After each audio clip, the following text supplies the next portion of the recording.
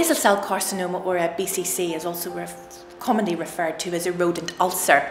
It normally occurs in the head and neck area and can be raised from the skin with a small area of ulceration in the centre and little red blood vessels within the lesion, something called telangiectasia.